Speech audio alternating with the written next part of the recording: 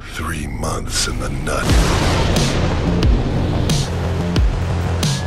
Freaking huge. Hello viewers, Decidue here, and today I'll be playing a game that you probably thought was long dead, Twisted Metal Black. It's been about 23 years since its release, and over its years it's had a lot of reasons to come back to it, but for me right now it's speedrunning. I think the community around it that also does this at a very high level is fun to watch, fun to be a part of, and fun to do. And so I thought it'd be fun to just put my hat in that ring and try it out myself. And I wanted to wait till I practiced enough, got polished, so I can get a run under 30 minutes before I wanted to present it to the world. But from here on out, I want to share my journey of catching the world record, which as it stands right now is like 18 minutes or something crazy. So if I'm at 30 minutes or just under 30, then I have a little ways to go. But it's a fun journey, and I feel like I'm good enough at the game that it shouldn't be too much trouble to, shave off a few minutes here and there. But Warthog has been my go-to choice so far. As someone who likes to take punishment, this game can be very unforgiving, and so having a character that can withstand some beatings is always helpful. Plus, the special weapon is ridiculously powerful. It regenerates faster than most others do. I think most regenerate about 45 seconds or so, and Warthog here has about 30 seconds, on top of it being just very powerful. Like, dude can cook. And you might think Warthog's a strange vehicle just in general as a station wagon plopped on top of a tank, which I do think is interesting because, I mean, the best part of a tank is the fact that, you're protected and you have a giant gun on the top, and he's opted to instead go for like a Volvo, which I guess have good safety ratings in general, but overall I would take a tank over a Volvo when it comes to like a vehicular murder contest.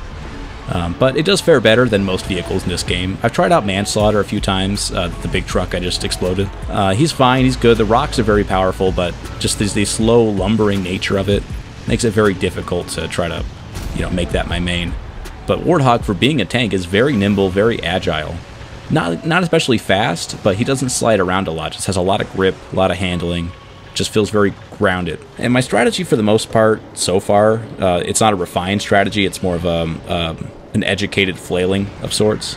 But getting the reticles or skill-based weapons is always helpful, and then of course the environmentals will always be good to use. Machine guns, I tend to rely on them too much when I don't have the upgraded version of them. But it is just supremely satisfying to just sit in front of an enemy and just melt them with my flamethrower. I like to use the gas cans as well. I think that the bullseye bonus that you get with them is pretty helpful. And I just got crushed by the crusher. I think Twisted Metal does stand out a bit among other games to be speedrun, where, of course, there's better players than others. You could be faster than somebody else, but so much of it is up to just pure skill, like just raw skill, a bit of RNG. Yeah, you might think that you have to get a little bit lucky in order to, do it properly, but I disagree. I think you can make your own luck. You don't have to rely on it. I'm not at the point yet where I can do a playthrough and without dying, like deathless, but I'm getting pretty close. Yeah, I tend to be overly aggressive without being very smart about it, so I tend to get myself into trouble. But I am trying to get more aggressive. I think typically with this game, I've sort of caught myself being a bit cowardly, a bit of a camper. I just want to hide and run. But with the speedrunning, it encourages you to be ultra aggressive. Just get a bunch of weapons and just unload on people. And so I'm trying to get better at that.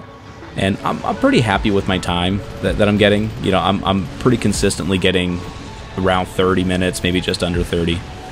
Just depends on what kind of luck I have on certain levels, snowy roads especially. But my two longest levels are probably the first two, I would say. And I'm not sure if maybe it's just I'm getting warmed up on those two levels, or if they're just, in general, worse to play on. Because they're just pretty big. Junkyard's not too big, but this map, Freeway, the one I tend to choose, is pretty damn big. And so when you're trying to have a fight with people and they don't want to follow you, you spend a lot of time just looking for them. Like right now, I'm waiting down here in this hole and no one's coming towards me. But then there's Darkside comes in. And Darkside's always fun because they're such a big target that my machine guns and my flamethrower can just absolutely melt them. So I do enjoy when Darkside comes to play. And you'll see on later levels too, on skyscrapers, I tend not to even target her very much because she's so likely to just fall off herself. That Darkside in general, just a very cooperative player, whereas some others aren't. For instance, Axel tends to be a major pain in the ass. And then the ramming ability, just the bully ability of Warthog is a huge asset for him. Whereas when I play with smaller characters, I try to, you know, play bully ball, just ram into them and destroy them, but never seems to work. With Warthog and Manslaughter, I can just absolutely just crush people underfoot. So I think my go-to, my main, will probably end up being Warthog, although I have experimented with Sweet Tooth, Roadkill, Outlaw, of course, our boy Black, MS. You know, it's a fun game. I think once you get to a certain level of skill with it, it just becomes addicting to try to get a little bit better each time.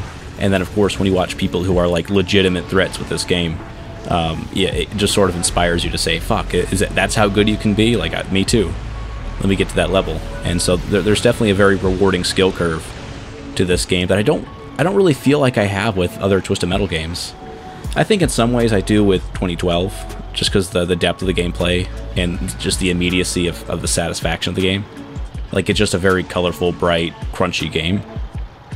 Like Twisted Metal 2, you know, people argue has the same depth, but I just don't see it.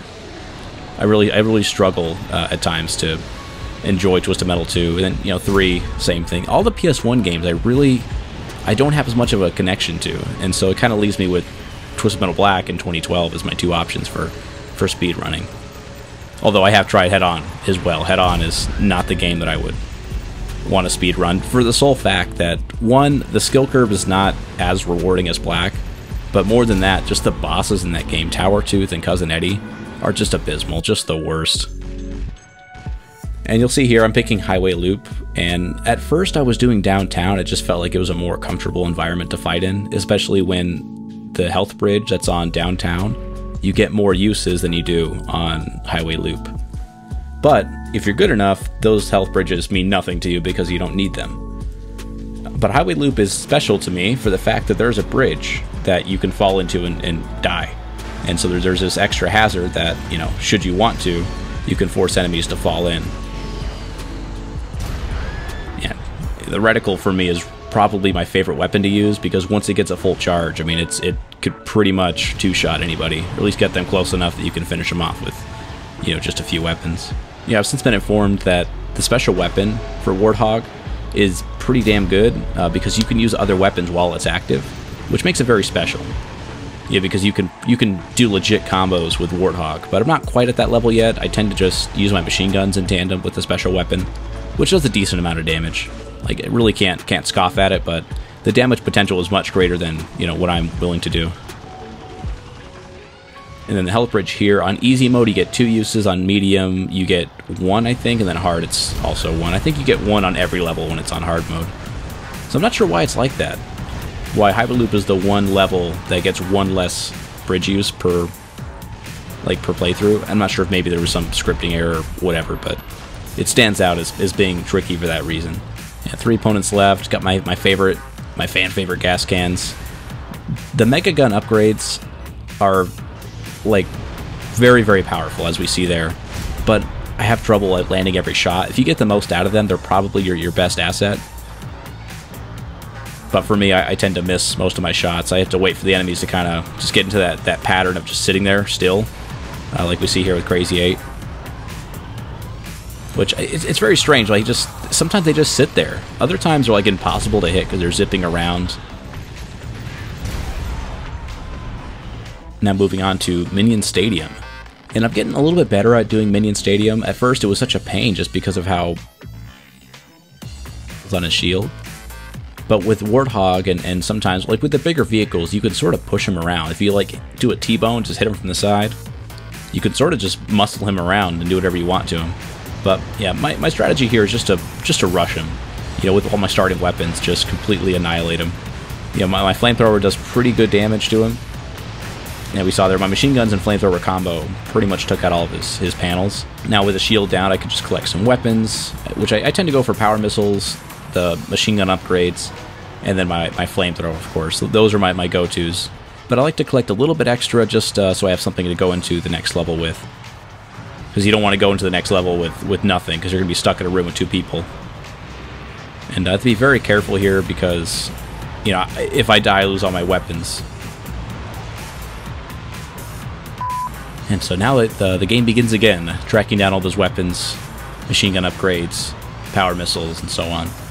But I want to finish him off with just my machine gun upgrades and special weapons, because between levels you do regenerate. So all the fire missiles, homing missiles, you know, reticles and stuff that I pick up, I want to hold on to those, but the special weapons I don't mind using those as much. So I think I'm just going to muscle into him just right there. He can't get me because his flamethrower just goes right over my head. And so I'm able just to kind of just rub right up against him, have him shoot directly over me. So this level, to open up the second half of the game, it starts you off in a little room on a boat, and there's 2 enemies there. Over time, the doors will open by themselves, but if you kill both enemies, then they'll open instantly. And so I got pretty good RNG here. Brimstone is, to me, the easiest character to kill. Like, he's not especially fast compared to the other fast characters. His armor is, like, super duper low. But Axel here tends to be the biggest pain in the ass, I think, in the entire game. Because the way he moves is so erratic and strange. His special weapon will knock you back, and so it's a good counter for my flamethrower because I have to get so close to him to make it work. So I have to keep my distance, but also I have to, you know, sort of try to bully him around. But he's really good at just shoving you off of him. But I think I could probably finish him off there with the little ram, machine gun, power combo. And that opens up the doors. Now I can explore the rest of the boat. And at this point on, it's almost an auto-scroller because, you know, it won't get to the main part of the map where the rest of the enemies are for another minute or so. And so if I killed the 2 enemies here, I can pretty much just chill out on the boat and, you know, wait for the ship to dock into port. But Outlaw is an enemy that is really hard to deal with for me. You know, I think he's another person who moves in a weird way sometimes. His special weapon can hit you from every angle, and it punches pretty hard, on top of his high armor in general, so just trying to take him out is usually a bit of a chore, especially when I just miss all my missiles like I tend to do. And there you go. There's Outlaw destroying me once again. Yellow Jacket is another enemy that really punishes you for getting close, because his special weapon, you know, it can serve as a melee weapon where you get close, it just hits you with those spikes. But his armor is not especially high, so you can pretty much take him out with ease. So taking a death on the boat is not the end of the world, at least for me, because I tend to expect to have that happen.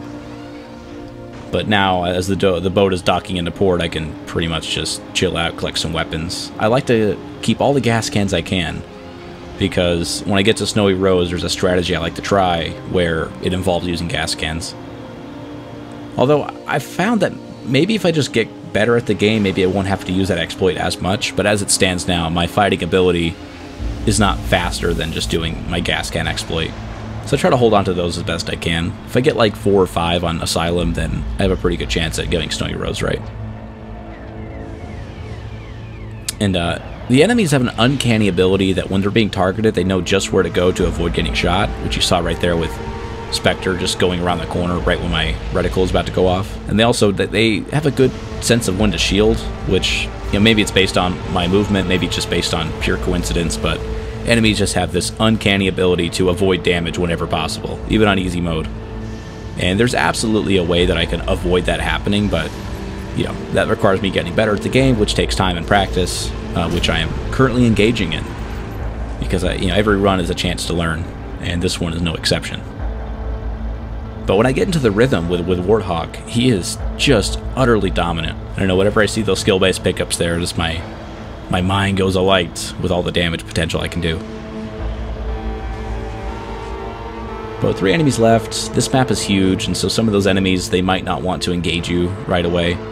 And so I just have to sort of be better about, you know, hunting them down and doing damage when they're, you know, there to be had. Because when the enemies don't want to fight, they really don't want to fight. They tend to run away, and with Warthog's low overall speed, especially like with Spectre there, if she wants to run away, there's really nothing I can do about it. But when she wants to stand and fight, hey, I got a real shot at it. So collect some weapons. The Zoomy missiles here probably be enough to take her out, so let's see what happens here. Yeah, you get 10 out of 10 bonus, so if all your Zoomy missiles hit, then you get bonus damage there. Get some more gas cans. That puts me up to, should be 4 or 5. So if I get 1 more, I feel pretty good about going into Snowy Roads with that. A little bit weird physics there. Got one up here. The environmental pickups that I pick up right there, that one also works pretty well in Snowy Roads, should I need to use it. And now I can just approach the final battle. So he's got full health. Let's see how long it takes me to completely remove him from existence. So far no good. But that flamethrower, you know, if you just get a couple of them in there, boom, totally taken out. The enemies just sometimes, their pathing is just so strange. It'll just completely, they'll forget how to drive. They'll just stand still and let you cook them. I'm not sure if there's maybe just some understanding that I'm not a good player, so they just take that gamble, that I'll miss every shot and they can swoop in and take me down. And so here on Snowy Roads, this is my strategy that I like to use. So I hide behind this little slope here, and the enemies, they tend to get confused when I'm here. The collision doesn't work, and so there's very few weapons that can really do damage to me here. And so what I can do is hide here. They can't hit me. They'll try to come down and get me, and I'll just gas can them to death. But my problem here was that Junkyard Dog just refused to do anything. Like, he sort of got stuck in this weird path where he just spun around in circles, like trying to hit me with random things. And it was wasting a lot of time. And I do feel like I would have got a much better time than like 29 minutes, whatever it was, if only Junkyard Dog would have been more forgiving to me. But he refused to go back up the hill and come down.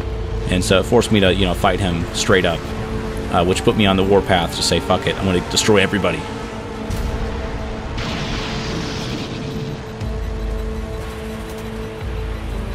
Sort of got stuck there on manslaughter. So I'm okay with taking a death at this point, just because most of my weapons have been exhausted at this point. But yeah, I just went crazy on these people, just really trying to punish them as best I could.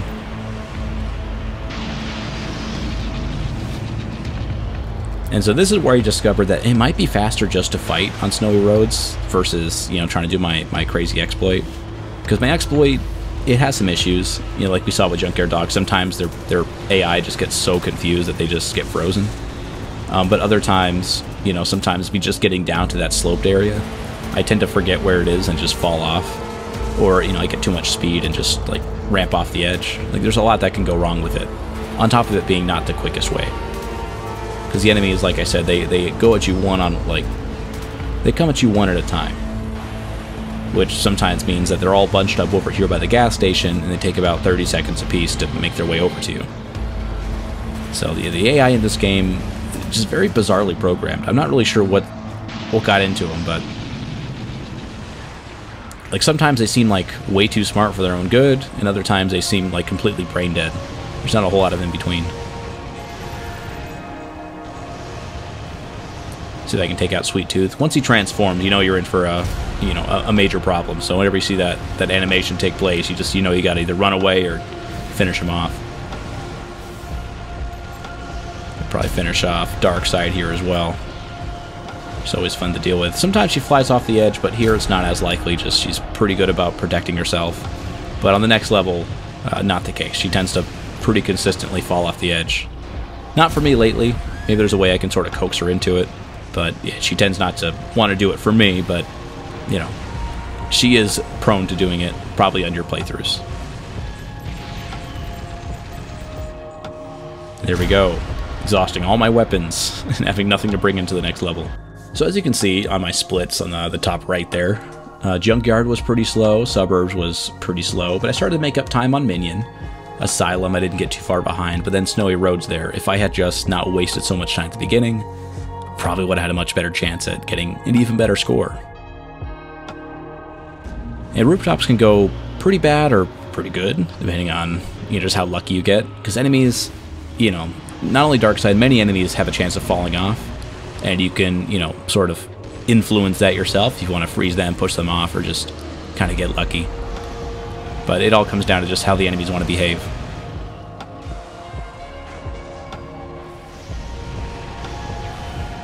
Targeting Shadow here first. It's just so satisfying to run people over with Warthog. Those treads are just so good. And I gravitate towards this area of the map just because it's more flat, so it's easier to hit opponents. And there's some pretty good pickups. There's Mega Guns, there's a skill-based pickup, gas can, all kinds of things like that. And so as long as I can, you know, pick those up before the enemies do, I stand a pretty good chance of just staying down here and fighting, just inviting them to my party and giving them a nice little roast as they come down to join me. And Spectre's always a pain in the ass for me. For some reason, she's so good at avoiding damage.